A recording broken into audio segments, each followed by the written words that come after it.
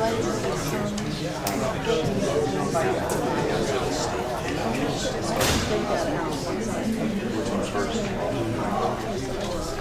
evening. We have two different clocks here, and I got my pick, so I picked that one. So we are starting the forums now, and so happy to see all of you here. I welcome you on behalf of Clallam County League of Women Voters. And on behalf of the League and the community, I wish to thank the city for allowing us to use the transit center. That's a real plus for us, and it's a nice facility. I am Bertha Cooper. I am a member of the League, and I'll be moderating this evening's forum with candidates for an Olympic Medical Center Commission position and the Charter Review Commission. I am joined tonight by our timers, who are Kathy Claney, and we want to be sure candidates see timers, and Sharon McGuire. And they're the ones who are going to be alerting to the speakers to stay within their time limits, and they do that gently unless you don't pay attention. Our mic holder is Carol Hull, so when we have audience questions, she will be standing here for you, or at the side, for you to come up and ask your questions. Her job is to hold the mic and not give it to you. So she does not do that kindly if you try to get it. We're also pleased tonight to have videographer Tim Bry. Tim, he's obviously the one recording this event. We'll have a link posted on the League's website within the next few days, and we have our website listed on this banner, do we not? So that if you find this forum useful, and those people who chose not to come tonight, you might tell them to go on the League website and learn about these candidates and learn about the Charter Commission. So please pass the word. A reminder as always, please turn off your cell phones and other devices that make noise or visually distract others. Also, reminder that the League does not allow independent recording of part or all of the forum without permission. So please don't silently record. We'll watch. The restroom, probably many of you have been in this room, but the restrooms are in the front of the lobby. Obviously, if you want to get a drink of water or you need to leave, you're certainly welcome to do that. The League of Women Voters is an organization whose purpose is to promote the informed and active participation of citizens in government. Our goal for tonight's forum is to provide Clallam County citizens with the information to help them be informed and knowledgeable voters. You can find more information about the League on the membership table near the door or by going on the website. Best part is you can join, even if you're a man. So think about it. I want to introduce our program tonight. Our first panel will consist of candidates for Olympic Medical Center Commissioner District 1, Position 1. We'll run this panel in our customary manner, starting with 3-minute opening statements by the candidates in the order they filed for the office, followed by questions from you, the audience, and then wrapping up with a 1-minute closing in reverse filing order. Our second forum will be handled a little differently due to the number of positions and number of candidates for the Charter Review Commission. Clallam County is one of 7 counties in Washington that have home rule charter. What does that mean? A home rule charter allows counties to adopt a constitution that can change their form of government, and/or create requirements for the operation of the government beyond those required by the state constitution. The Clallam County Charter Review Commission is convened every 5 years. The Charter Review District aligns with the county commissioner districts. Voters from each district vote for 5 candidates to fill 5 positions. The top 5 vote getters for each district together make up the commission of 15 members, which serve a 1-year term. Although candidates for the Charter Review Commission will only appear on the November 5th general election ballot, not the primary ballot in August, the League has opted to hold these forums now. We felt we could give more attention to the Charter Review Commissioner and voters more time to become familiar with the Commission and the candidates by holding the forum early. The general election season will be a very busy one, and other local races will be competing for yours and ours attention. The Charter Commission happens only every 5 years, and we all need to reacquaint ourselves with its role and the importance to the community. Because we're doing a little different format, I think everybody was handed this evaluation form at the conclusion. Not you? No. She didn't get one. Not everybody got one. Well, we have. Yeah, okay. You raise your hand if you didn't get one, because we really do want to have your input. We're doing something a little different, and we want to know if you think it's a good idea. Okay? So I will be reminding of you that. Yeah, there's some over here as well, Carol. When we start that part of our forum, which will be in about an hour, we'll start with Kim Ortloff, who's a Clallam County Deputy Prosecuting Attorney in the Civil Division. And she will tell you about the Charter Review Commission, why it exists, and what its mission is. We'll allow a few questions for her, so to help to make sure we really understand what we should expect for the candidates for the commission. We'll then have each candidate their representative make an opening statement of no more than 3 minutes. We have 10 candidates represented tonight for this commission, so you can see that we have that just opening statement. So you want to be pay as much attention as possible. But after you've heard them, we are going to give you an opportunity, which we are referring to as candidate speed dating.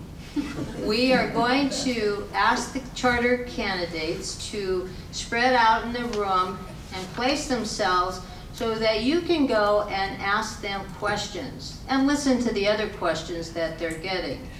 There's not a lot of time for it, but it's an opportunity for you to meet and to shake hands and to get to know them and ask a particular question. When we've concluded the speed dating part, the candidates will come back up here, and we'll conclude with each candidate giving a 1-minute closing statement. So that's the evening. Should be fun, huh? Speed candidate dating. All right. Did everybody get an agenda? Well, I already asked that. We don't want you to have one. We have spare agendas. Oh, everybody gave up a lot of agenda. Okay, that's good. All right. Well, we're going to start with Olympic Medical Center. We are here to learn from and about the candidates for the Hospital Commission who will appear on the August 6th primary ballot. All three of them, their names will appear on the August 6th primary ballot, and I'm sure they all hope to advance to the general election. It's the League of Women Voters practice to hold forums only for primary races where there are 3 or more candidates. The Sequim OMC commissioner position is the only OMC race that has more than 2 candidates.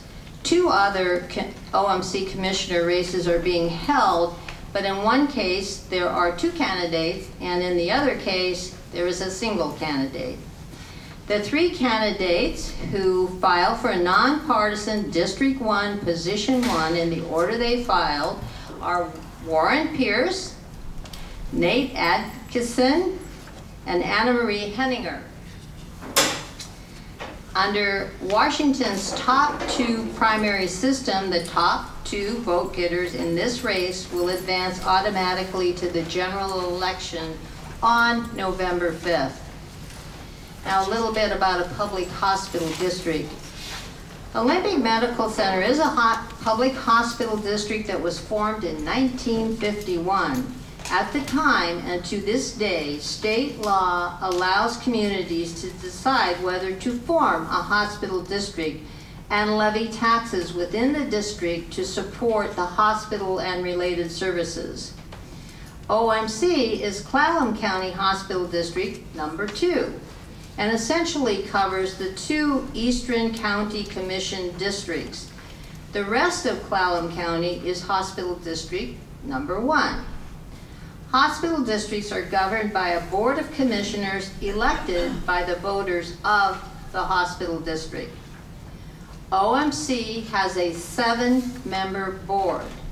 3 geographical areas are defined within the hospital district, and each has 2 board member positions that must be held by a person residing in the area. So all these candidates live in Sequim. The 7th member is an at-large position. So, in order they file, I'm going to ask them just in a minute to make their opening statement of no more than 3 minutes. Then following those remarks, it's your turn to ask questions. So as they talk, be thinking about the questions you have. What is of interest to you? You may pose questions for 1 or more candidates. We do ask you to give your name and residence when you come to the mic. You have 30 seconds to ask your question. So keep that in mind when you're writing out or thinking about your question. Be ready. You may address your question to a particular candidate, but all candidates will be given the opportunity to answer the question. We also have league index cards, do we? So if you prefer not to come to the mic, you can fill out a card and put your question on a card, and our volunteers will read it for you. Is there anybody who would like a card, a pencil to write a question down, or think about, or make notes, you know? Okay, and the league members passing this out, Bonnie is 1 and Margie is 1. As you write your questions and you have them during the audience participation, just hand it to them and they will read it for you. All right. And you have 30 minutes to ask it. The candidates have 30 minutes. 30 seconds, and the candidates have 1 minute to answer it.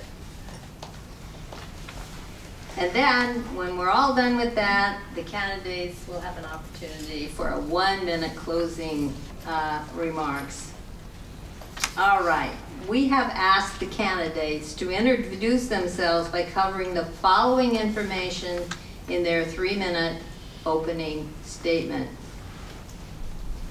What should voters know about you as a candidate for Olympic Medical Center Commissioner? And what are the major challenges facing Olympic Medical Center, and how do you intend to address them? Candidates, keep your eye on the timer so you can gauge your time. They will give you warnings.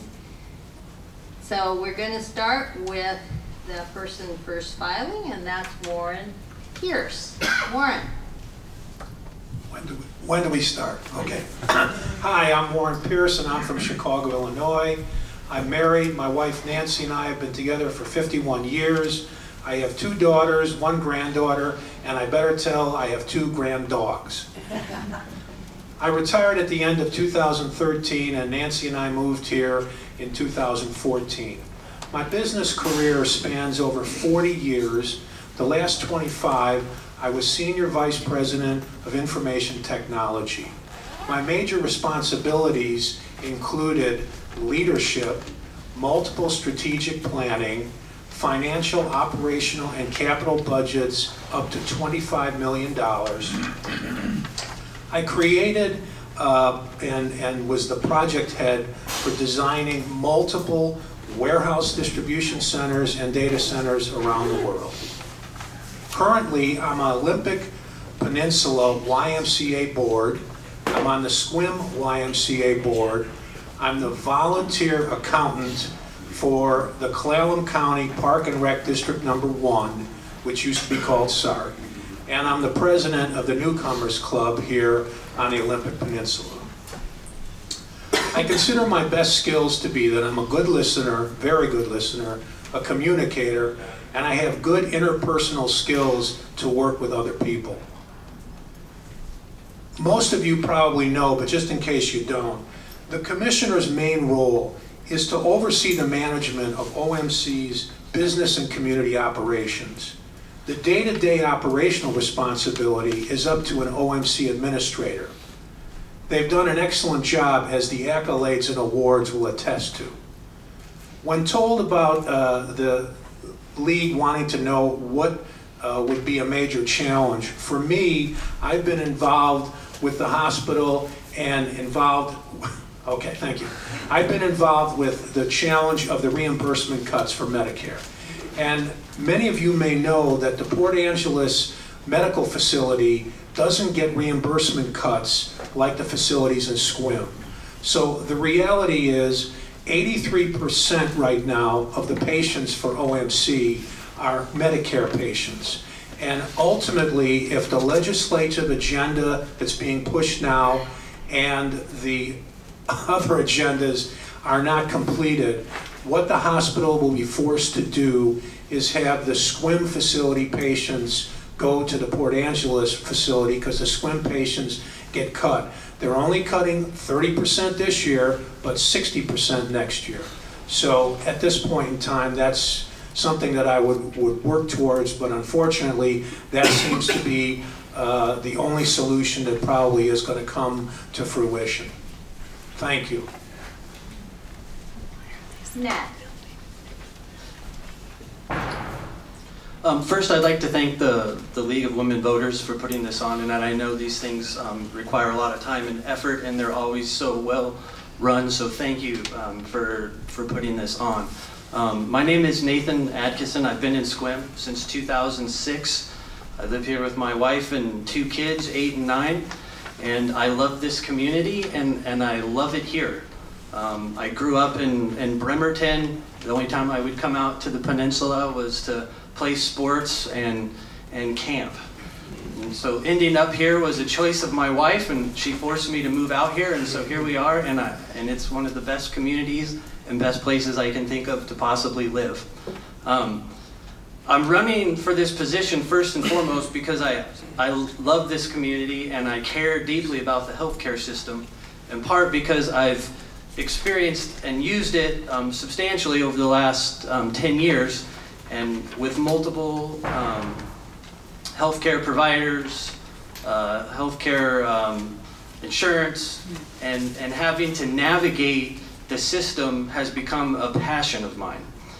And so being in the financial industry in this community, doing mortgages for people moving here, I get to see people's credit histories, and I'm very passionate about OMC's collections, judgments, and wage garnishments of patients that, although we see collections regularly, I've had experience with actual patients who have had their wages garnished.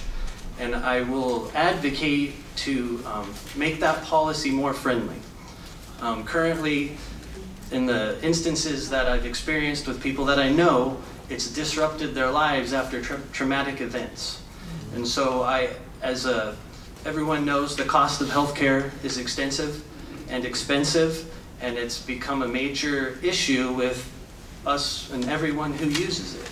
So I look to advocate policies that will make payment and collections more friendly. Obviously, with the coming cuts, the CMS changes, the continued threats of cuts to Medicare reimbursements, our demographics in this community are against us. And so those are going to be the biggest challenges we face. And I would offer that we look to other outside funding sources and potentially creating an insurance system that would be local, that would provide primary care or emergency care as a supplemental option, like the Lifeline system. Obviously, it costs more and be an affordable monthly payment that could potentially create revenue to the OMC district and a hospital. Thank you.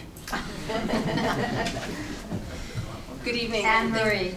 I'd like to also thank the League of Women Voters and all of you for coming out tonight. I know it was a little drippy. So, I was born and raised in Seattle, and after I completed high school there, I went to Tacoma to the University of Puget Sound. That's where I got my bachelor's degree in psychology. After that, I headed to Missouri, something that my husband often calls misery, because that's where he was in basic training. And I got my nursing degree at St. Louis University. Came back to Seattle and began working as a neonatal ICU nurse at Seattle Children's Hospital. I married my husband, Ray, who is a physical therapist, and we started our family. 5 years later, we decided it was time to get out of the big city, and we decided that Sequim was our destination. So we moved over here, and for the last 23 years this month, we have been living and working and playing and homeschooling and volunteering right alongside our 7 children. So I am running for the Board of Commissioners because I am passionate about the health and well-being of this community, and I see service on the board as a way to help people achieve that. As you know, I'm a registered nurse, so right now I am one of the nurse managers for the Dungeness Valley Health and Wellness Clinic. I work for a local medical office. I am a summer camp nurse 1 week every summer. I have a private practice, if you will, as a childbirth doula and lactation specialist. And I also provide on-site visits for a local daycare as a nurse consultant. I have been attending the Board of Commissioner meetings for almost 2 years. I've also had the opportunity to interview all but one of the current commissioners to pick their brains. And this week I also met with the Chief Financial Officer to speak with him and get his input. I've also spent a lot of time studying the Commissioner Handbook and the relevant RCWs, as well as being online and reading about rural health care. So the top 3 issues in my mind are reimbursement for services, workforce recruitment and retention, along with provider access, and advocacy at the local, state, and federal level. How am I going to address those issues? As a member of the team. I don't come in with an agenda other than to serve and work together with the other commissioners to achieve the goals that are listed in the strategic plan, which is an amazing document. So I'm going to offer compassion and persistence and diligence. Someone once told me I was relentless, and they didn't mean it as a compliment, but I take it as one. And I am dedicated to protecting and guiding and advocating this hospital district. Thanks.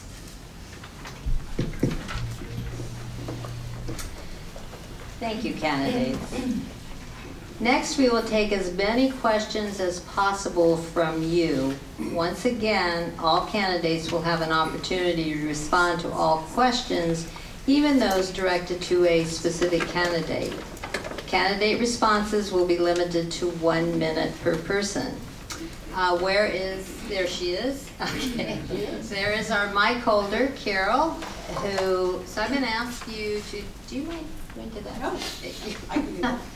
I'll ask you to start lining up now with your questions, or passing your questions to either Bonnie or Margie. Or to me, is fine. Or to you, to be read and to be asked. So if you start And while you're all lining up excitedly, I will ask a question, a general question. Despite OMC's and the community's best efforts, OMC received, as mentioned, all three of you, has mentioned a considerable cut in reimbursement that would impact services in Sequim by relocating them to Port Angeles. As a board member, what do you think the primary consideration should be in relocating services? Would they all be relocated? What would it mean to Sequim? All right, I'm going to start with Nate.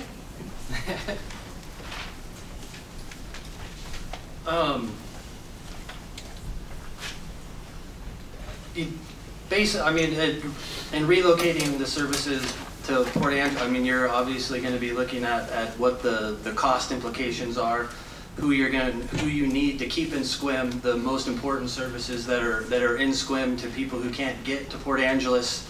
Those are going to be the top considerations in which services you do move there and try to make up for the losses to keep as much there as possible.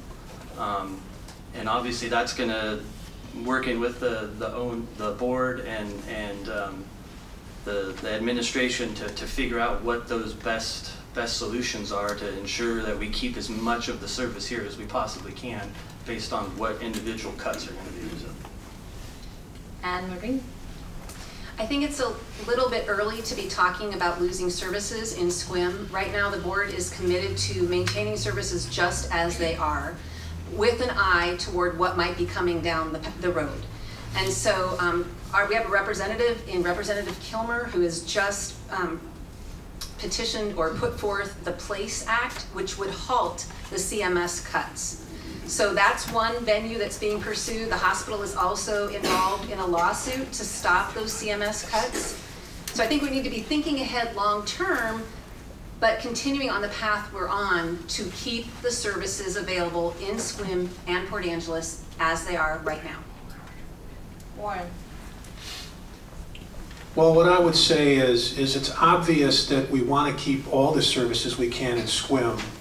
And Anne-Marie is correct. There are legislative efforts, there's court efforts, but the reality is the legislative effort from Kilmer is going to a committee, several committees, and it probably will not pass the Senate. Unfortunately, the answer is not a good one.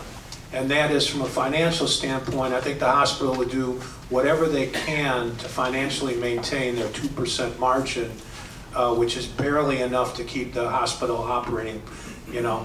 And so at some point, Sequim patients will have to be, go to the other facility. And I don't know how that will happen, but it will at some point if we don't get the legislative or judicial work done. And the court system is very slow. That's not one that anybody is hoping will come through very quickly. So, and one last thing, the 2020 cuts, they said, are double what the 2019 cuts are. Thank you. All right, questioners, remember to say your name and where you live, and who you want to address your question to, and no, don't grab the mic. Okay, sorry. Hi, I'm Sheena Younger. I live at 253 Dungeness Meadows, and first I want to thank you for running for election. It's a very brave thing to do. My question is pretty simple. I think that having historical data and having a good solid understanding of how the board functions currently is really important. And so I'd like to hear from each of you. In the past 12 months, there's been 24 board meetings, 2 per month. How many have you attended? And we'll start with Anne-Marie. I have attended all but 4 of the meetings over the last 2 years. Nate? 0. I'm sorry, I should have gone to Warren. Warren.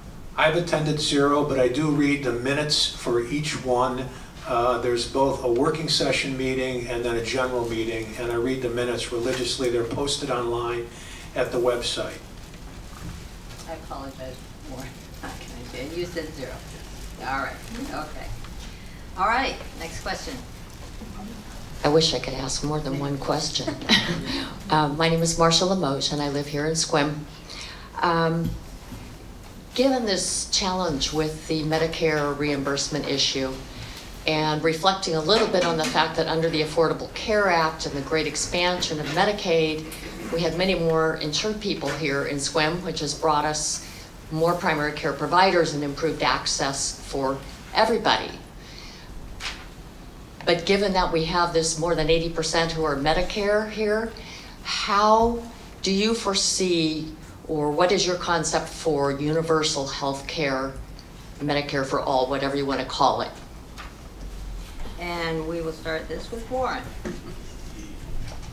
Well, I'm certainly for it, but one of the realities is our tax base in this country is a lot lower than it used to be because so many jobs, especially in the manufacturing section, are gone. So one of the problems is just the tax revenue, but I'm certainly for it. Anything that will help insure everybody and give them quality health, health care is spectacular. But all these proposals, to me, there's no tax money. If there was, that would be great. Nate. I'm for universal coverage. I don't think there's a better option when you look at the macro numbers of health of countries that have universal care. You can always point to individual anecdotal situations, but when you look at all of the macro data, having universal health care is the best way to provide it. I'm going to agree with my fellow candidates in favor of health care coverage for everyone. I think that there are pros and cons to universal coverage. Some of the pros would be that obviously everyone is covered and we have a healthier population. We're spending less on health care. It can be considered to be better for business because we don't have to be spending as much on insurance. Like the hospital, they're paying for insurance for all of their employees. Well, if it was universal care, there wouldn't be that expense to the degree that it is. If we were to do that, the cons would be there would be tax hikes. There's going to be reduced government funding. There's not going to be competition anymore in that particular market. So I would support it. It seems like it's a gargantuan task. Thank you. All right, next question. My name's Nancy Field. I live on Woodcock, just north of Sequim. My question is, in light of Washington state law that requires every hospital district that provides maternity care to also provide the full range of women's reproductive health care, including abortion, where do you stand on the potential and the requirement that Olympic Medical Center should also be providing abortion services? Very limited in availability right now in Clallam County. Nate? I believe in choice. And I believe it should be accessible and available to provide the best care for women. And I think it's very important that OMC does provide that care. And Marie? I don't consider abortion to be health care.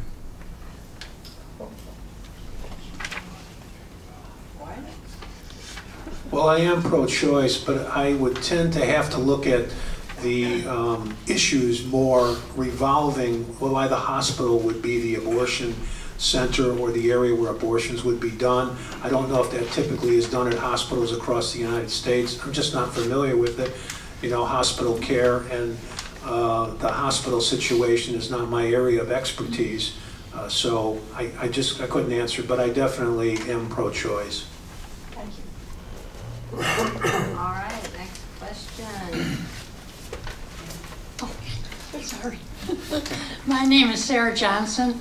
I've lived here in Sequim area since 2001 when I moved here to join my youngest daughter and her family before all my grandchildren grew up. And I'm a nurse, a retired nurse, public health from Detroit. And I've lived with access to care and decided before I moved here to make sure there was a good hospital here. So my husband just died this month, or in June. We need your question.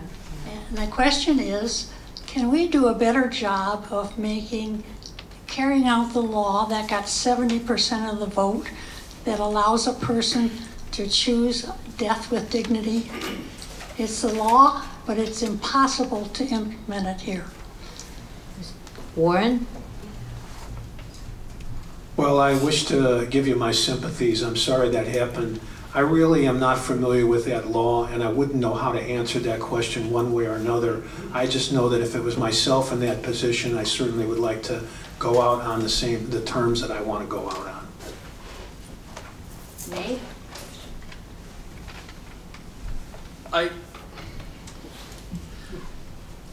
I think when it comes to providing that and following the law of that, that's something I believe is up to the healthcare providers and the doctors and those people who carry that out.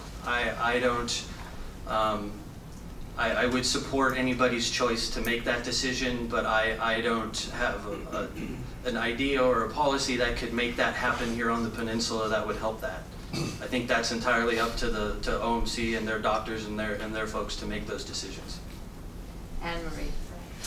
So as a volunteer for Clallam County, or volunteer hospice in Clallam County, and also being familiar with Assured Hospice, I know that within those two organizations, it is possible to choose this option, particularly with Assured Hospice. Volunteer Hospice of Clallam County will provide information about it, but when it comes time for a patient to make that choice, they simply step back for the time of death, and then they come right back in to assist the family. So I'm sorry for the loss of your husband, and I'm sorry that that was an issue, or in your experience. I do know that it is available, and people are availing themselves of that option here in Clallam County. Next questioner. Hi, I'm Ian Nickel. I live on 5th and Laurel in Port Angeles, and my question is in regards to climate change. And so climate change affects every aspect of our life, and it will only exacerbate the issues that we're currently facing right now. So in regards to public health, if elected as an OMC commissioner, how do you plan on addressing the climate crisis and its public health issues? Nate. I believe that climate change is a major issue. How that's addressed from this board, I honestly don't know. But it's clear from our own geographic area, the acidification of the ocean, all of the stuff that's going on here where you can identify and point to these changes. They're definitely happening, and it's going to be something that's going to be a continual evaluation of boards like this and a bunch of other agencies and government entities. So those issues are going to have to be addressed, and what those look like or are going to be, I don't have an answer for that. Anne-Marie. So I think on a big or global scale, this hospital district doesn't have a lot of sway or power, if you will. But within the hospital district and its facilities, absolutely, things can happen. We can be using fewer supplies or watching how they're packaged. We can be monitoring what's being emitted into the air with different anesthetic gases, for example. And I think that that is something the hospital's aware of and could do better work in. So as regards our clinics in Sequim and our hospital in Port Angeles, those are the areas that the board would have some ability to effect change. Warren. Well, I think what's important to realize is that the board has an opportunity at these meetings to make suggestions to the administrator who runs the facility. And, you know, from my perspective, just hearing you talk about that, it's something that I think I've not seen discussed in the meetings at all, and maybe it just needs to be someone, whether it's one of us three, that has to bring that up and see how the other commissioners feel about that. So that's how I would address that issue. Is I think it is a critical issue, and it's just a question of someone bringing that forward. Thank you. Hi, I'm Connor Daly, and I'm here from the Sequim Gazette, and I have a question on opioid and drug problems in Clallam County. What do you see the Commission's role in helping improve both knowledge, treatment, and the general issue of drug use in the area? Anne-Marie. You have identified it as a crisis, and it is indeed a crisis.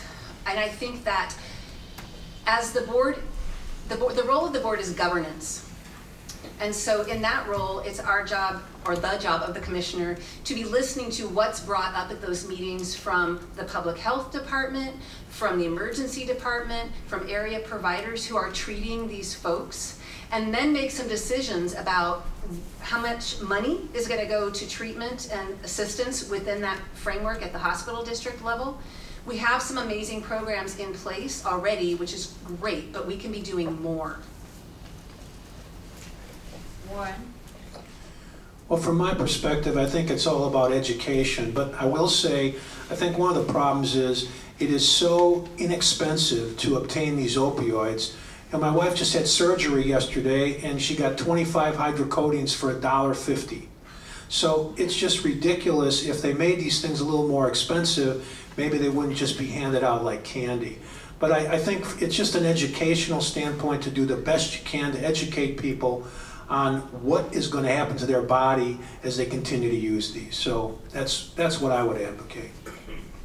Nate? As a board member, I'm going to listen to the experts in the field, the people that are actually carrying out the work on where resources and money should be spent. I have no expertise in what the best, most effective treatments are.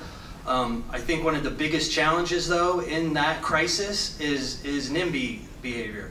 We don't want those facilities in our backyard.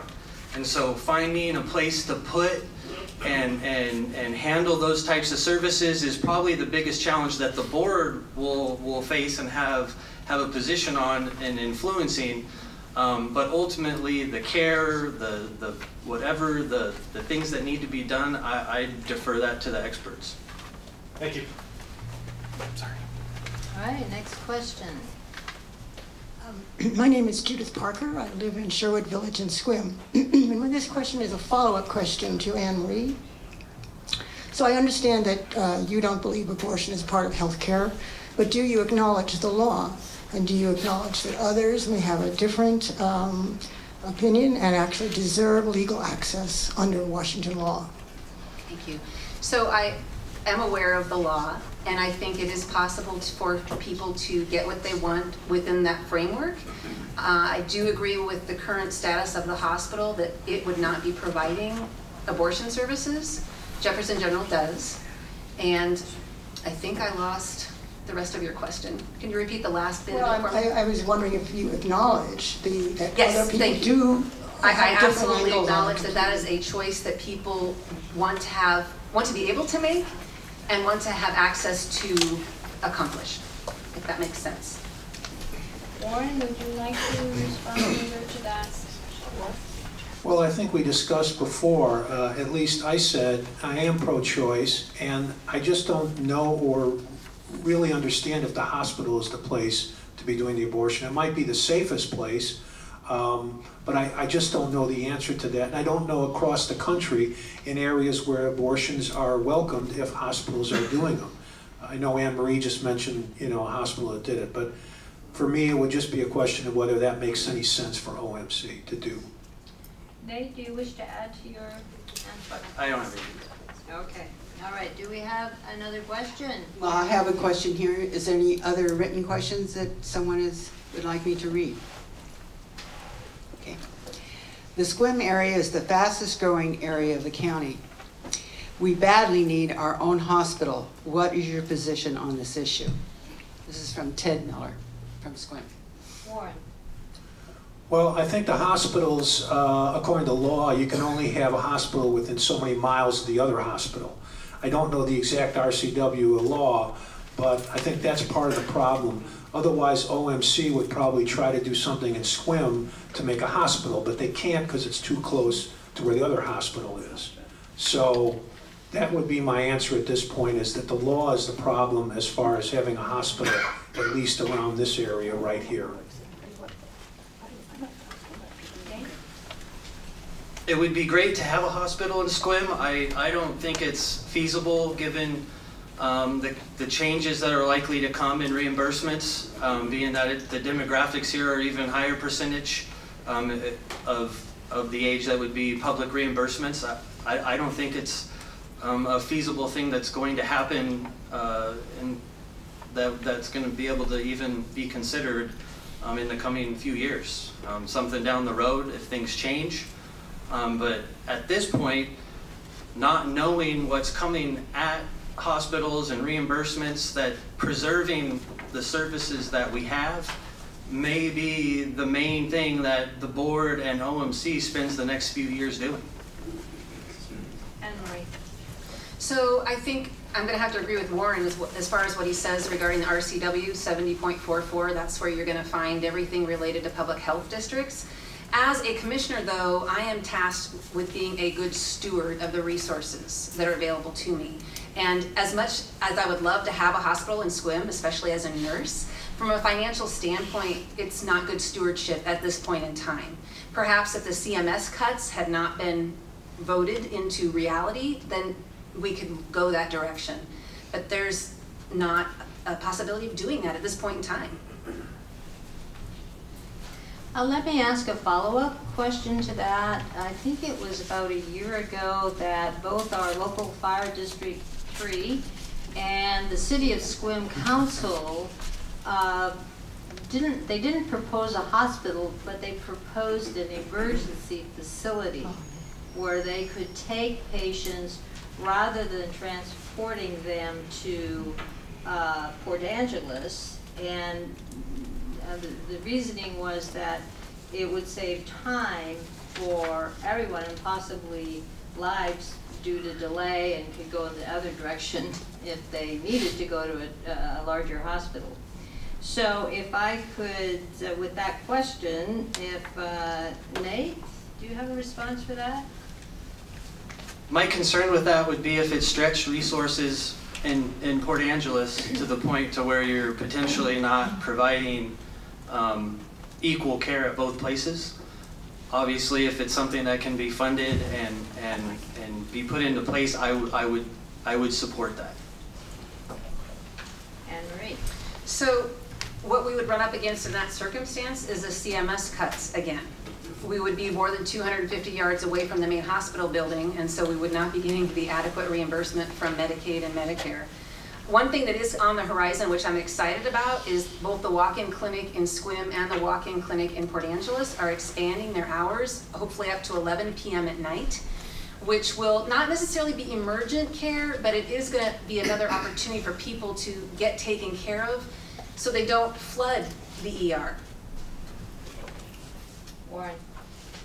Well, I would say as far as the emergency care here, if it was in the financial interests of the hospital, but with the cuts that they've got already, I mean, we need quality care here, but we can't ignore the fact that this is a publicly funded hospital, and if they can't absorb that type of cuts here, it just wouldn't make any sense. So I'd be for it if it made sense economically. If it didn't, we shouldn't fool ourselves. We'd just be paying more in taxes at some point down the road to the hospital district.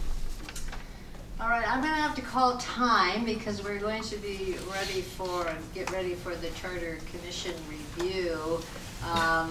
And we want to get closing statements. But to those of you who have more questions, we're hoping that you will hang out after our other forum, and that will be available to answer some questions.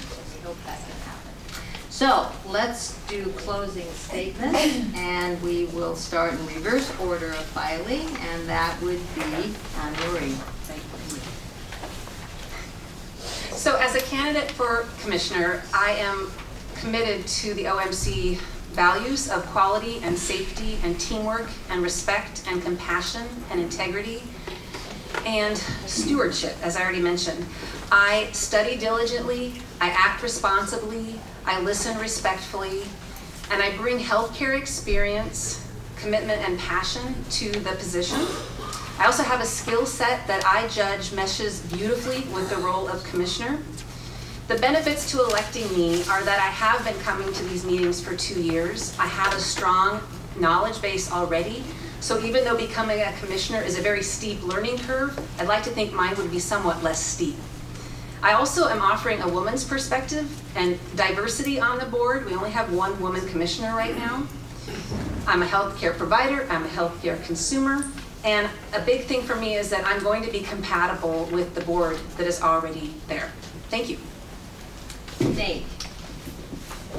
My main reason for running for the board has to do with my own personal experience with the cost of the medical care. It's reached such a point that it's a part of care. People make decisions not to go get care.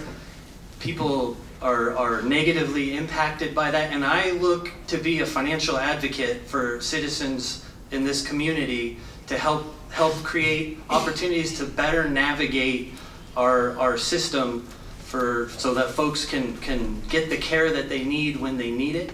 And I'd be committed to work with the board, the community, and OMC to preserve the existing services that we have here and hopefully grow and continue to expand when it's possible and financially feasible. And I look to work with the board and OMC to improve this system of the overall health quality. Thank you. Well, I offer a diverse set of skills that I think would complement the existing OMC commissioners and be a valuable resource to any committee they would want me on. Of course, I'm committed to promote the best interests of the public. Overseeing the district, their business operations, and their community service operations. I would add here that I have extensive knowledge on the CMS cuts that were implemented. I did some analysis last September and handed them over to Eric Lewis, the CEO. And so if anybody wants to talk to me afterwards, I can tell you almost anything you want to know about these cuts and how they affect and will affect the hospital in the future. Well done, panel.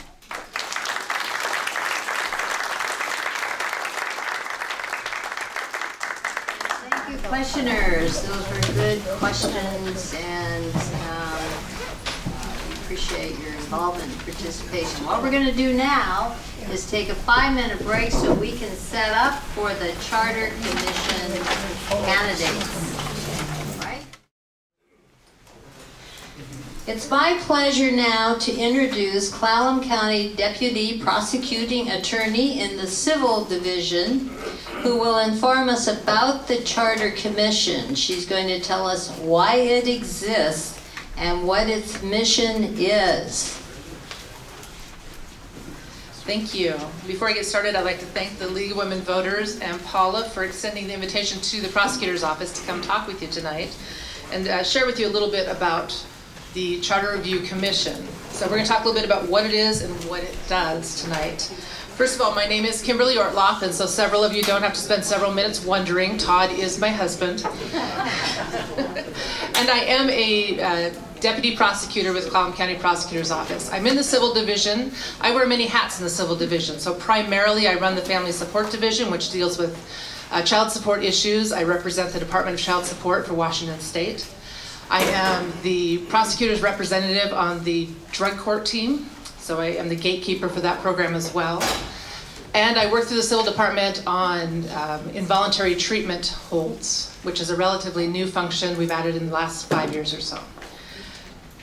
We have 2 other civil attorneys who handle most of the civil work with the county. So their client is pretty much Clallam County. That is the only person, the only entity they represent. And Clallam County is what we call a municipal corporation under the law. So the municipal corporation that is Clallam County acts by and through its elected and appointed department and agency heads and through the county commissioners. So for example, what my colleagues do on a daily basis is they approve contracts as to form that different agency heads would like to sign. They review legislation that the county commissioners are considering. Those are called ordinances. They also bring lawsuits on behalf of the county. So if you have agencies who need to bring a lawsuit in order to get properties cleaned up or debts collected, our office handles that. We also defend lawsuits where the county is named as a defendant. And it's under those duties that our department becomes the attorney for the Charter Review Commission of Clallam County. So going forward, I'm going to call the Charter Review Commission the CRC, just to shorten things up here. In essence, the work of the CRC is similar to holding a constitutional convention, much like they had back in Philadelphia back in 1787. But instead of writing a constitution, like the United States Constitution, the Charter Review Commission, the CRC, works on what we call a home rule charter. And unlike the Constitution of the United States, where the Founding Fathers were creating a whole new form of government, the CRC is limited by state and federal law as to what they can and cannot do. So Clallam County's homeroom charter was first approved in 1976, shortly after I moved to Clallam County. The CRC is an opportunity for citizens, in this case 15 citizens at a time, to propose amendments to this home rule charter. So of course the proposed amendments are also brought to the citizenry for a vote, for the commission does not itself make the changes, but they review the home rule charter and they propose amendments that are in the best interest of the county. So the homeroom charter rules specifically is authorized in the Washington State Constitution. You can find that at Article 11, Section 4 of the Constitution. This was allowed by an amendment to the state constitution that was approved by voters in 1948. So the home rule charter counties have been around for a while. We don't have a lot of them in the state of Washington. I think there are about 7 now that are home rule charter. When Clallam County became a home rule charter county, we established what are organic rules. Basically, that was the first approved draft of our home rule charter. And it amounts to basically a constitution for Clallam County. As such, those organic rules, those first rules, can only be changed by amendment to the charter. So the charter provides for the CRC in order to periodically take a look at our charter to make sure it's still serving the purposes it was meant to serve and still fits well with our county and what needs to be happening. So like I said, I believe there are 7 home rule counties right now. The rest of the counties still operate under the rules for governing counties that were developed under the state constitution back in 1889. So for instance, Jefferson County is not a home rule charter county, so they still operate under those state laws, rather than a charter that allows the citizenry of a county to take a look at what's going on and make those changes. Under our home rule charter, some of the differences you will see. Currently, the Director of Community Development is elected in Clallam County, whereas the Clerk of the Superior Court is appointed. This is very different from other counties who don't operate under home rule charter and haven't elected to do those sorts of things. Another example, and I think this is much more recent,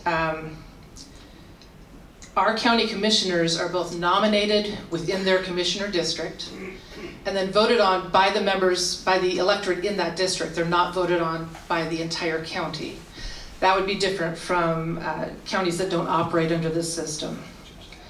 However, even in a home rule charter county, there are certain rules and offices that cannot be addressed by the CRC. Some of these offices include the Superior and District Court judges, the Prosecutor's office, and when applicable, the County School Commissioner. And I believe this is because we want to keep those functions consistent across counties in the entire state. So with that background, next let's take a look at what the Home Rule Charter states about our CRC. So I think we should be on slide 4 now. Okay. So to start with, there must be elections to fill 15 positions on the CRC coming this November 2019, and then every 5 years thereafter. This time used to be an 8-year span, but the CRC in one of the years has put forth an amendment to the Home Rule Charter that allows it to be every 5 years. There are 5 CRC members from each of our commissioner districts. There are no filing fees to run for the CRC. At the general election, the top 5 vote getters in each of the commissioner districts will then be seated on the CRC.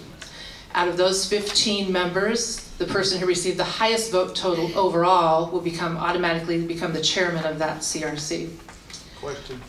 Yes. Is that person not, with the most votes, the person that opens the meeting, and then the election for chair occurs after that? I believe that is correct.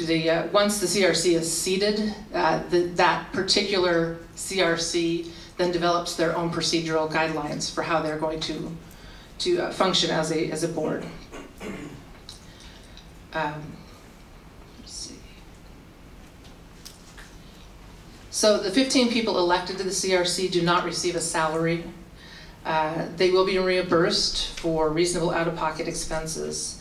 The CRC also will receive from the county reasonable funds, facilities, and services appropriate to an elected board in order to complete their mission. So the 15 people who are elected to the CRC in this coming election will begin their process in January of 2020. And they will meet on a regular basis. Again, this will be established by what procedures the CRC determines as appropriate. I believe in the past, twice monthly has been a typical meeting schedule. Once they get there, they will agree to bylaws governing their meetings in the process. Okay. So let's take a look at what the Home Rule Charter says about the CRC and what it is intended for. We should be on slide 5 now. So the Home Rule Charter provides that the Commission shall review the Charter to determine the adequacy and suitability to the needs of the community and may propose amendments. The Commission may also make recommendations to the County Commissioners and publish information and/or findings. So again, this is the periodic review of our Charter to take a look at what's going on in our community in all 3 Commissioner districts, what best serves our community, and this commission puts forth proposed amendments based on the needs that they see to make sure that our Home Rule Charter continues to address the community in an appropriate way. There are other tracks that amendments to the Home Rule Charter can take place. The county commissioners can also prepare and approve their own amendment to the Home Rule Charter to be put on the ballot for voter consideration. Citizens can also propose amendments to the Home Rule Charter. To do this, they would need to provide a written petition of the amendment they are seeking. They would need to register it with the county auditor. And within 120 days of registering the petition, they would need to collect signatures equal to 20% of those who voted in the county's previous gubernatorial elections. Currently, that number would need to exceed the 20% would be 7,893 valid signatures. Regardless of how a proposed amendment is brought forth to the voters, it must be given to the county auditor by the first week in August. That's a hard and fast rule. The auditor needs time to prepare the ballots appropriately, get them out to the printer and get them back to get them out for the election. So if an amendment is proposed but does not make it to the auditor, it will not be put on the ballot. At that point, all the proposed amendments go to the electorate, and it's up to the citizens of Clallam County to determine what they want in that home rule charter. That is our Home Rule Charter, CRC, in a nutshell. So if there's any questions, I'd be happy to answer. Yes?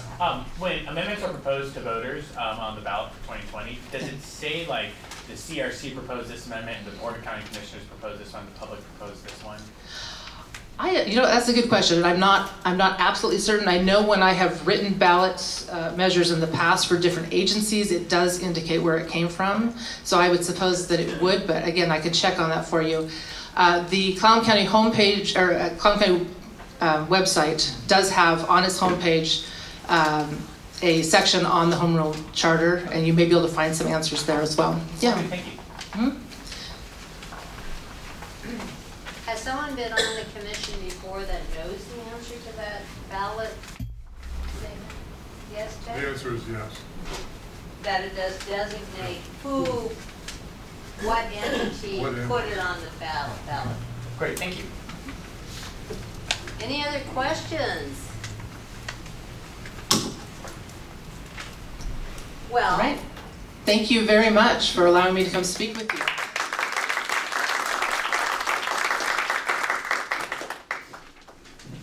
all right, before we hear, and I think you can hear me, I will try hard. All right, can you pick this up? Ah, okay. Before we hear from the candidates, I just want to note that all the candidates for Charter Commission were contacted through the emails that they submitted to the auditor's office. 11 people filed for these 5 positions. 1 person withdrew.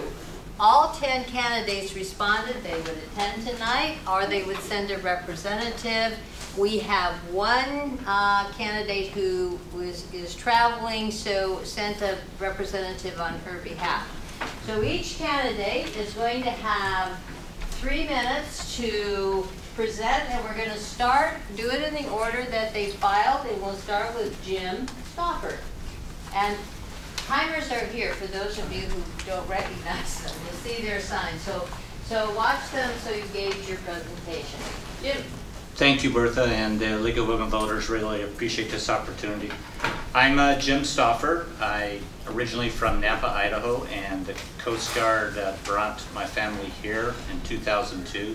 Then I later retired as a Coast Guard member. I currently serve on our Sequim School Board, and I've been a pretty active volunteer and advocate for our community. You'll see me from driving our irrigation float to working with, I'm also on the Chamber of Commerce Board. And so all that ties in together with the good work of our community. So as a current school board director, I would like to bring the needs of our students in schools to the Charter Review Commission, because it's very important to have that voice out there. And that is why I'm out there strongly advocating, because it might be an area where that message isn't always being met. I want to ensure that we foster a better understanding of the needs of our students in schools throughout Clallam County. And along with that, I serve on 3 statewide committees. One of those is State Board Association legislative rep. And so I spend a lot of time having conversations with our legislators. I'm also on a statewide trust land advisory committee on behalf of WASDA, and I've spent a whole lot of time learning more about trees when I started forestry back when I was going to college. And through that work, we recently were able to ensure some state forest funding stayed here to support our schools. It was at a possibility of being taken back. And through the partnership and collaboration with many other community organizations, we were able to keep that funds here.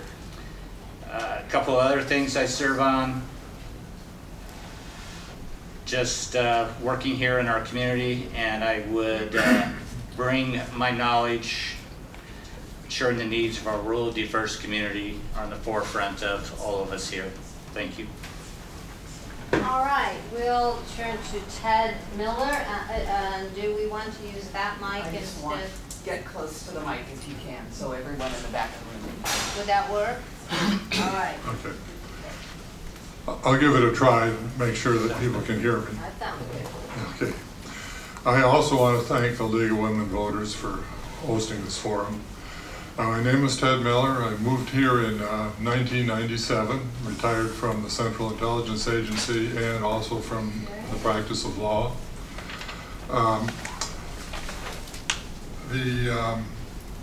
In 2009, I was elected. Your microphone, Ted. It's easier to sit back. In 2009, I was elected to the Sequim City Council, and I'm on my 10th year there now. This is going to be my final term. In 2015, I was elected to the Charter Review Commission, and I think I'm the only candidate here who was a former Charter Review Commission member. The main reason I ran again this year is I want to finish the work that we didn't quite finish in 2015. For background, almost everyone can appreciate that judicial positions, whether elected or appointed, should be nonpartisan. We want our judicial decisions to be impartial and not influenced by political considerations. In 2015, the Charter Review Commission wanted the voters to have the opportunity to complete the nonpartisanship of Clallam County judicial offices. Already judges are nonpartisan. The Charter Review Commission several years ago made the sheriff's office nonpartisan. The only remaining one to do is now the prosecuting attorney. In 2015, Mark Nichols, myself, and the Charter Review Commission had a request of the Attorney General's office. Is it legal for the Charter Review Commission to make the Attorney General, the prosecuting attorney's job nonpartisan? We can't change the functions or the powers, but we can change the voting procedure. They decided that yes, it was. In fact, it was a very clear decision. And unfortunately, we ran out of time. By the time we got that decision, we no longer was able to get it on the ballot. So if I'm elected, I am going to try and make sure that that happens. Obviously, the voters are, almost certainly the voters are going to approve it overwhelmingly. They always love judicial officers being nonpartisan so they don't have to worry about things. But it's just a matter of time. Most of the other items I'm not going to have time to talk about, except that there are a number of other issues as well, and I hope to be able to work with the other 4 members of the District 1 Charter Review in order to affect them. And thank you very much. Donald Hatler. There. Is that okay? Yeah. Yeah, I'm a little new to closer still. How's that? Okay. Well, I'm a little new to this procedure, but as I understand it, what you'd like to know is something about me. My name is Don Hatler. I was born and raised in the shadow of the Ozark Mountains, country, if you will. Graduated from University of Missouri with a degree in chemistry and joined the Navy as an ensign. And of course the Navy understood that and promptly utilized my chemistry degree to send me off to the Far East to run a division officer on a ship, which had nothing to do with chemistry. Okay, well, after that I wound up in Silicon Valley, and I spent 13 years there in the process of building, managing, and helping to design analytical instrumentation for chemical research. Then I started a small business and ran a small business in the recreational area, built a marina, did some housing, and finally wound up here in Sequim. And I was single at the time and found the love of my life out in Happy Valley. That was 20 some odd years ago, and we're doing fine. What have I done since then? Well, I've been treasurer with the Puget Sound Anglers for a number of years. I spent 12 years as on the Board of Supervisors for the Conservation District, working with piping irrigation ditches, as you all know, and some of the other work that the Conservation District done. I retired from that and discovered that my wife wanted me to continue in participation, so here I am. I guess it would be appropriate to say I really don't have an agenda. What I'm interested in is Clallam County and the natural resources and the environment and the way the government interacts with that environment. So that's what I intend to do, and if I'm chosen, I will continue in that vein. Thank you. Tony Corrado. Hello. I also want to thank the League of Women Voters and all of you for coming out tonight. I'm a transplant to Sequim. My wife and I moved here just about 18 months ago from Colorado. So we're new. but I have to tell you, Colorado is beautiful. This is the prettiest place I've ever been, and I love it. In Colorado, I served, I should tell you, I'm a mechanical engineer by profession, the aerospace industry, retired, and so my background is primarily technical.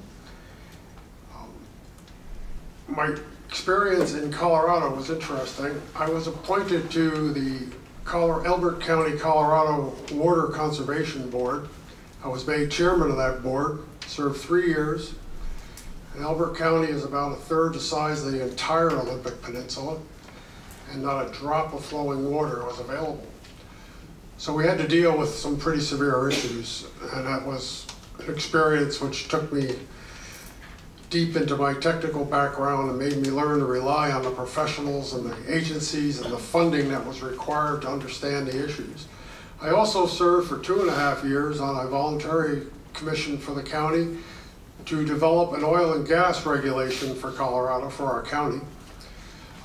After 2.5 years of dealing with it and looking at citizens' interests being protected, because mineral rights were theirs in many cases, but the livability of oil development was a major concern. And so we adjudicated all that, and only to have the state overrule us on almost every condition. And so that was another lesson learned. So why am I here tonight? Well, you know, the Chinese have a curse they like to put on people. They wish that you may live in interesting times, and I think these are extremely interesting times. They're not necessarily pleasant. And climate change is a major concern. And while the county has already recognized it, and water is going to be a major issue, they've suggested we put a reservoir in, for instance. What bothers me is I've been through this once before, and if you don't have a plan in place, a master plan, you can't do an adequate job of preparing for emergencies, period. And so what I would like to see us do as a county governance is simply put rigor and discipline into how we address these issues. What are we really going to do with land use, for instance, and development? What are we really going to do to protect our farmers, our farms, and our infrastructure? And I think I'm just about out of time. David, Lotzgesell, let me hand the handheld mic. The handheld mic.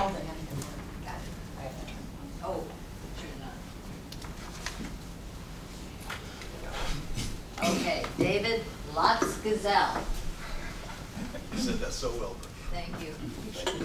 I practiced. Good evening. Thanks for coming tonight. I am David Lotzgesell. Can you sit down, sir? No, I've got something to show you. Oh. I am David Lotzgesell, born and raised here in our farmland in Dungeness. My wife Teresa and I are very thankful that our 2 sons, Garrett 31, Jake 27, have chosen to start and raise their families here in our community. They are the 6th generation Lotzgesells in Sequim. We live in a unique area where you can walk in the Dungeness Spit, enjoy the crashing waves, and within a short drive, Hurricane Ridge overlooking the splendor of the Olympic Mountains. We need to do all we can to protect our community. I'm a big private property rights supporter and realize there's individual circumstances. But there has to be a balance. We shouldn't have to suffer the eyesore of abandoned, dilapidated buildings, junk cars, and discarded items throughout our community. Such as this abandoned house on your way down to Three Crabs Road. Big rotted stuffed chair in the front porch. Or this ugly salvage yard on the south side of Highway 101 between Sequim and Port Angeles, where every day valuable visitors to our community get to see this. And this is only a couple of examples. We can add language to the charter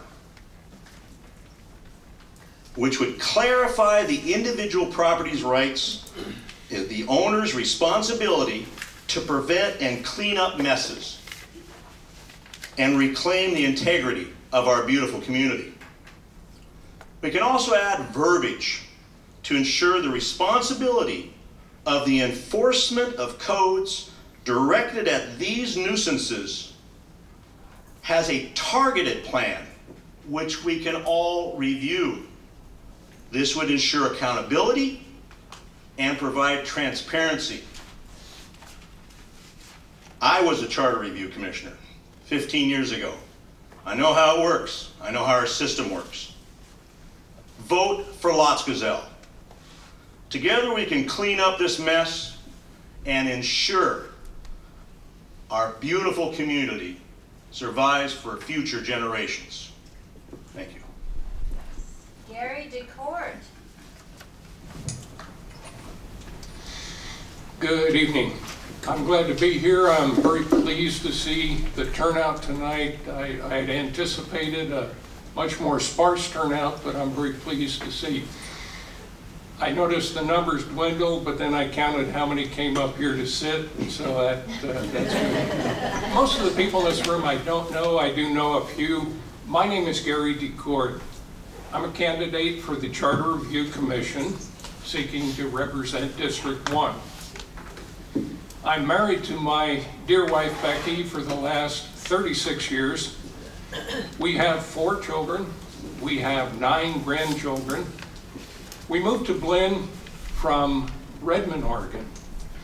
On the 4th of July in 2012, we drove the last U-Haul load over the hill, came down toward Jamestown about 10 p.m. and the fireworks were going off. So I thought that was a good move. It was a good thing we did. And my background, I have a bachelor's degree from University of New Mexico. I graduated in 1975. I'm also a veteran of the United States Navy. I enlisted in 1969. I'm a retired police officer. I've had a 30-year career in law enforcement. I've been promoted through the ranks, joined as a patrol officer, promoted to corporal, sergeant, lieutenant, patrol captain, and finally to administrative captain and deputy chief. I had the privilege of attending the FBI National Academy and graduated class 217. I've been a past member of Rotary Club and Lions Club.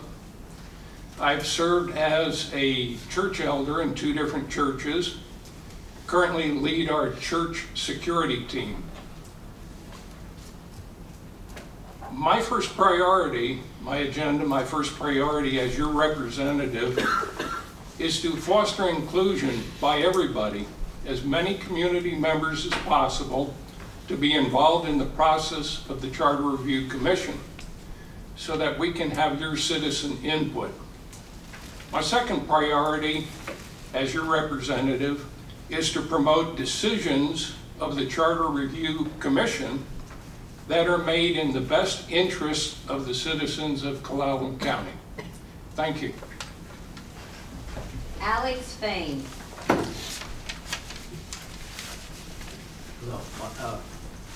Was it already on? This is good. Yeah, you're good. Thank you so much. Some biographical data will follow in my minute following. I'd ask you to visit with me to the year 2050. We're looking back.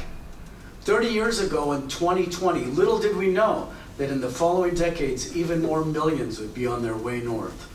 On top of the evacuation of low-lying areas on the eastern seaboard, Gulf, and West Coast due to sea level rise, there was the influx from the ghost towns of Phoenix and Las Vegas from their thermal emergency and Colorado River failure.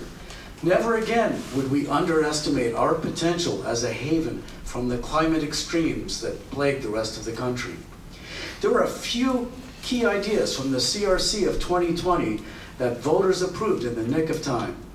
Once we clarified the position of Director of Community Development, we were able to focus at last on long-term planning ending the era of commissioners pulling in different directions in an ad hoc reactive basis. Liaison with the 4 tribes sped tsunami evacuation during the Great Cascadia quake and tsunami of 2024, saving innumerable lives in the West End and waterfronts on the Strait. Taking a clue from the Quileute tribal school moving to higher ground and coastal flooding during the king tides of the late teens, we discontinued building permits in area of tsunami or quake liquefaction danger. Similar to how Sequim reinvented itself as lavender capital of North America, focusing on development as a tourist and retiree destination, even cleaning up its wastewater to boot, Port Angeles and 100 miles of bluffs and slopes along the strait rebuilt post-quake as the green high-tech Riviera of the North. Following the collapse of Alaskan fisheries from overfishing and mercury contamination, vertical aquaculture in cold deep waters of the Strait, spearheaded by Sequim's Marine Sciences Lab, is now the country's most productive ocean resource. Aquaponics by the tribe, supplemented by organic greenhouses of Sequim, means we're now self-sufficient in food. When Olympia finally passed a state tax bill on mega corporations and billion-trillionaires, we're ready with a plan to land those development tax dollars in our county. Never again would the big corps concentrate offices in vulnerable, unlivable Seattle. Post-quake, we got new satellite offices with zettabyte fiber connected by PUD. Offshore to the North Shore became our new national marketing slogan. Investments in solar, wind, and tidal power ensured we'd never again have a year without power, such as happened after the Great Quake.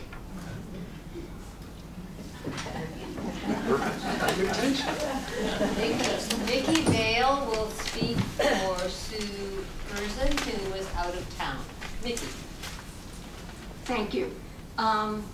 As the moderator said, my name is Mickie Vail, and Sue Erzen and I were elected to the Charter Review Committee in 2007.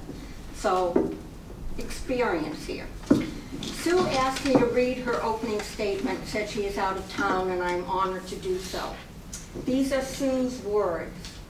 I moved to Sequim 19 years ago, and the year after we moved here was the election for a Charter Review Commission. I joined the League of Women Voters of Clallam County Charter Review Study Committee. Our committee attended the Charter Review Commission meetings, interviewed county officials, and researched information about the charter. That experience helped me to understand the importance of our county charter and the charter review process in the operation of our county government. Later, I served as president of the League of Women Voters. In 2007, I was elected to the Charter Review Commission and served as vice chair. I was also on the Citizens Ad Hoc Committee for the Sequim Comprehensive Plan, and some years ago, I was vice chair of Sequim Speaks. In the past, I have volunteered in the Master Gardeners Program at the Dungeness Wildlife Refuge and the Salvation Army Soup Kitchen. I also enjoyed golfing at Sunland, and I still hike with the Klahani Hiking Club. I'm asking you to vote for me because I have a broad knowledge of our community and an understanding and respect for our charter. As you know, this is a nonpartisan position. I will be impartial, fair, and I shall seek a wide input of ideas. If you elect me to the Charter Review Commission, I would revisit the issue of how often we meet. There are 7 charter counties in Washington, and all of them except Clallam County meets every 10 years. We now meet every 5, but please know that while I have thoughts about this issue, I am a good listener. I would welcome citizen input.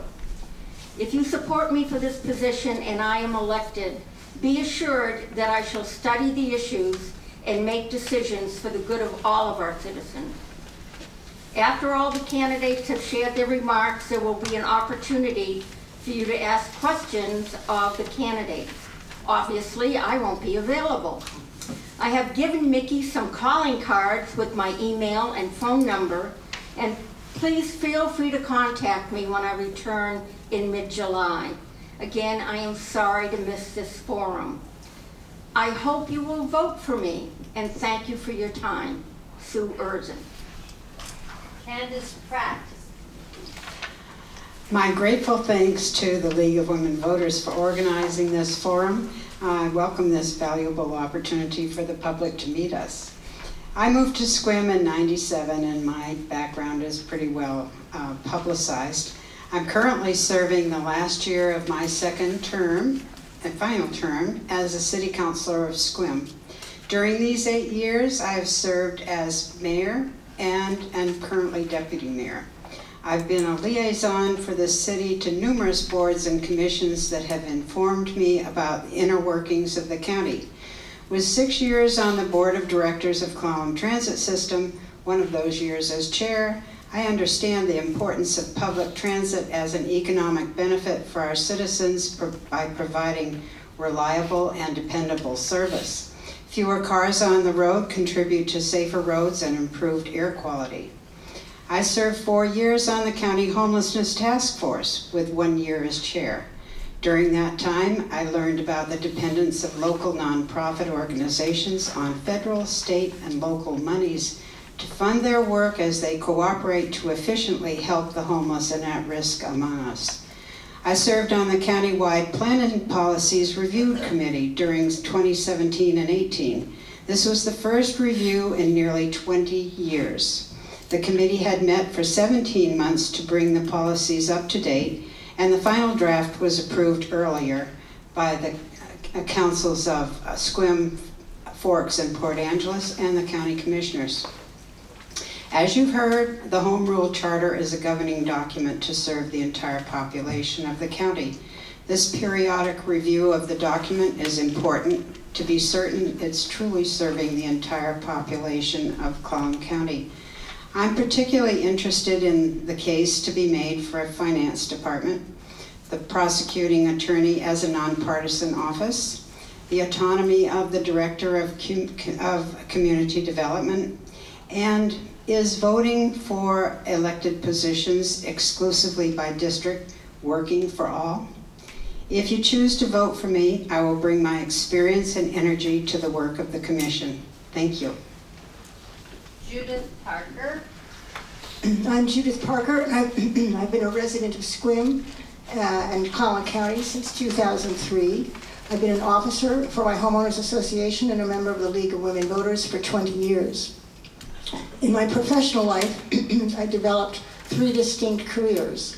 I taught English literature at the university level. I subsequently became an administrator for UC Santa Barbara. Later, I was a criminal investigator for Santa Barbara County. Over these 3 careers, each covering about 15 years, I developed an appreciation for clear and concise policy and its correct application. In my judgment, there are some aspects of the charter which need to be reconsidered. For example, the lack of an at-large election of the 3 district commissioners, which I believe disenfranchises 2/3 of our citizens. And also the short 5-year duration for the charter review cycle. And finally, I want to mention an issue which has recently come up with the Director of Community Development. The voters of Clallam County have repeatedly voted for an elected DCD as opposed to an appointee because they want their DCD to exercise independence of judgment. They want their DCD to be capable of applying and interpreting building codes and land use guidelines without pressure from others within the county bureaucracy. However, the DCD's independence appears to have been abrogated in the case of the West Sequim Bay B&B and Judy Lee, who want a single-family residence permit for a huge structure. Here, the county commissioners abruptly decided to hire a consultant replacing the DCD with this permit decision. While I do not know the backstory, and some research must be done, I would like to explore ways of protecting the DCD's professional turf from the commissioner's obstruction. But I will be happy to listen to citizens about these concerns, because I really do listen. Thank you. All right, what we're going to do now is take a 2-minute break, and what the candidates are going to do is position themselves around the room for our speed candidate dating. And so you can ask questions, or you can leave them with questions, which I know that they would all be happy to respond to you if you left your contact information, like your email, that they could do that with your questions. So do the best you can, and we will reconvene in 20 minutes.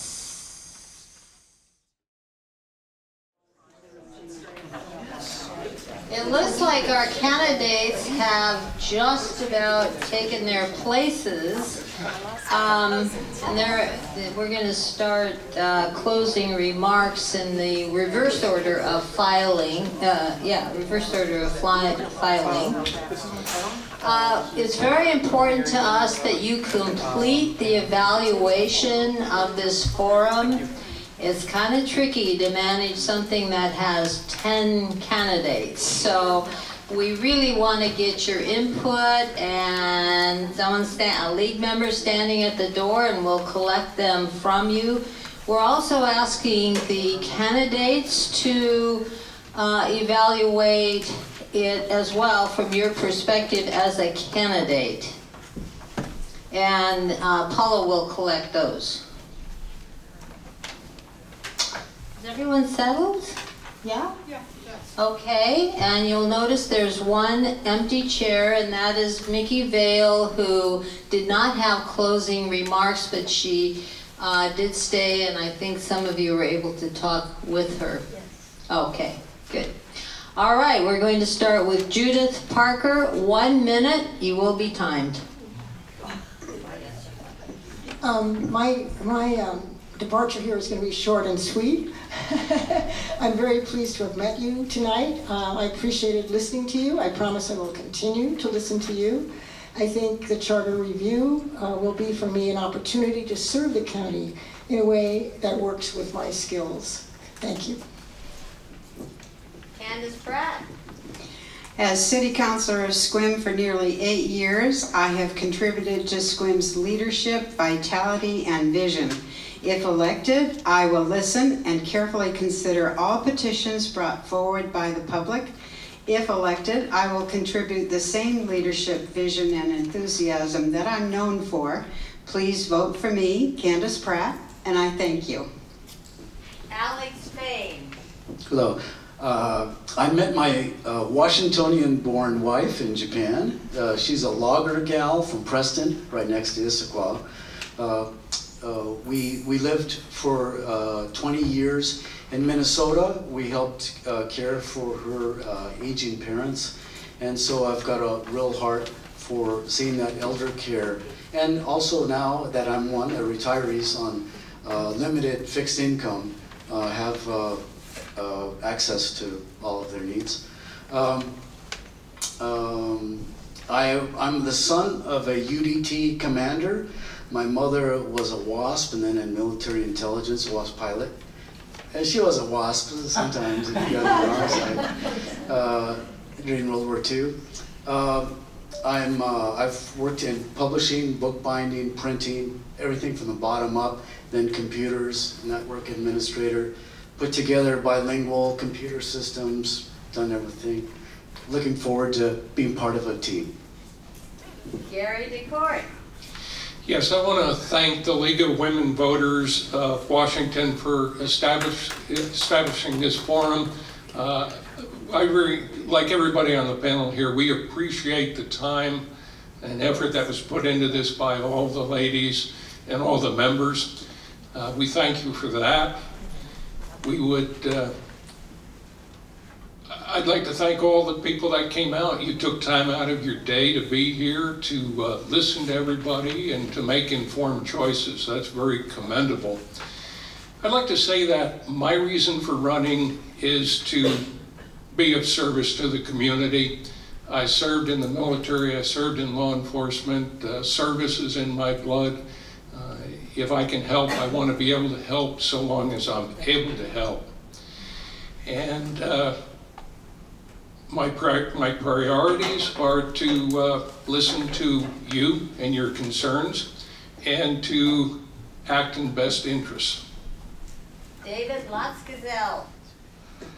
Well, this problem of messes in our county really became a passion of mine. And I spoke to the Green Drinks meeting they had in Port Angeles a little while ago. Driving past this mess every day, visitors are very important to our community. Yes. They spend their money and then they leave. That's what we want. We don't want them seeing a mess like this. And it just hurts my heart. Family's got a lot invested in this community. I have a lot invested personally, my wife and I, and our children, next generation. When we talk about climate control or climate change, all these the worldly things, too much for me. But we can fix this locally, a mess like this. Just about everybody I talk to has got an abandoned car, abandoned RV, an abandoned, dilapidated building in their backyard. We shouldn't have to do this. We shouldn't have to put up with it. And there's verbiage we can add to the charter to fix it. Tony Corrado. Is this on? Yes. Well, one of the things I learned tonight is the diversity and the breadth of change that fellow candidates are vying to accomplish, and I think that's great. And I think the ability to work together is going to evolve out of a group like this. But I want to say this, change is difficult for everybody. And unfortunately, change is also inevitable. And these times we live in, I may be too serious, but they are critical. And I want to see the health and safety and sustainability of this community preserved for many future generations. And that's all I want to say. Thank you. Donald Hatler. Is this one better? No. Oh, sorry. There you go. In the conversation, but I forgot to mention, I've been a member of the Dungeness River Management Team for the last 17 years, I think. So, as well as the 12 years on the Conservation District. Do you have a mic? Microphone. Oh. Yeah, get close to it. There, is that getting through? Perfect. Okay. Well, back to where we started. All right, I've been a member of the Dungeness River Management Team for 17 years, as well as 12 years in the Conservation District. Why am I running? What am I? I'm running because I believe in the county. I believe in the city. I want to help. And the procedures are to review the charter, to determine its adequacy and suitability, the needs of the county, and propose amendment if it makes sense to do so. If you vote for me, that's what I'll do. Thank you. Ted Miller. Okay, can everybody hear me? Yeah. All right. One of the roles of the Charter Review Commission, which isn't emphasized enough, is that we're the defenders of the charter. Every time somebody everybody here is constantly proposing changes to the charter. And many times, the voters have already made their decision on that. We're showing disrespect for the voters when we propose changes that they've already approved. And so my point is, unless there's a compelling change in circumstance, we should remember that the voters are the boss. And if they voted a particular way, even if we don't personally like it, it's our duty to defend that decision. And I will do that when I'm on the Charter Review Commission. Jim Stoffer. When you look over the skills that are required for this position, it's to have an ability to break down the key part of our charter and effectively translate this into our community needs. Be able to efficiently research, review, and analyze information. Are effective at building community connections to ensure that the needs and desires of all of our community are appropriately reflected in our charter. And I believe I have a strong record of that community interaction in my service. And I would appreciate your vote and support. And I'm just going to give a shout out to the 5210 Healthy Leader Challenge that our Olympic Peninsula Healthy Community Coalition kicked off tonight. And it's about ensuring some healthy habits for all of our medical needs. And thank you again. All right, let's give a round of applause.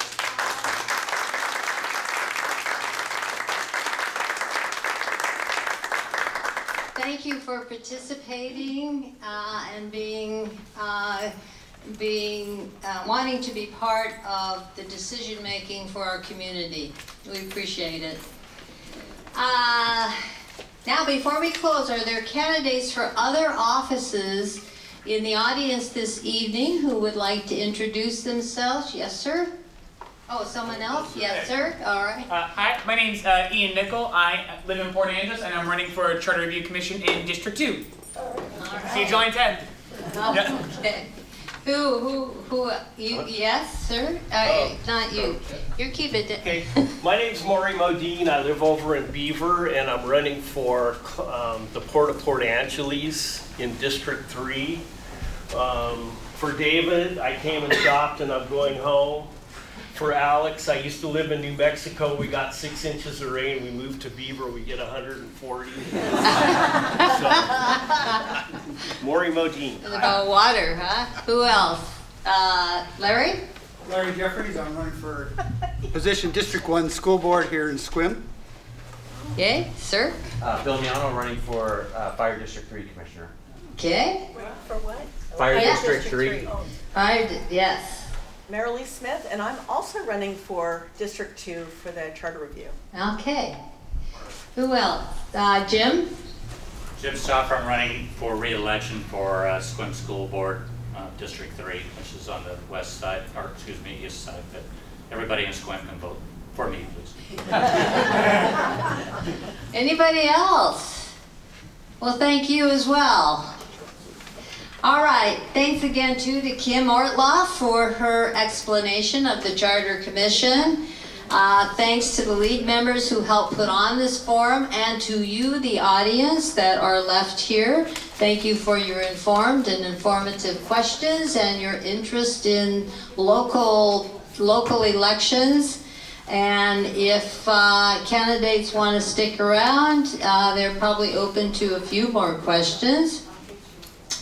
Ballots will be mailed on July 17th, and they must be postmarked or dropped in the ballot drop box by August 6th.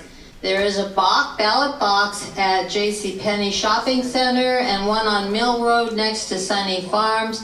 Please remember to vote, and thanks again for coming.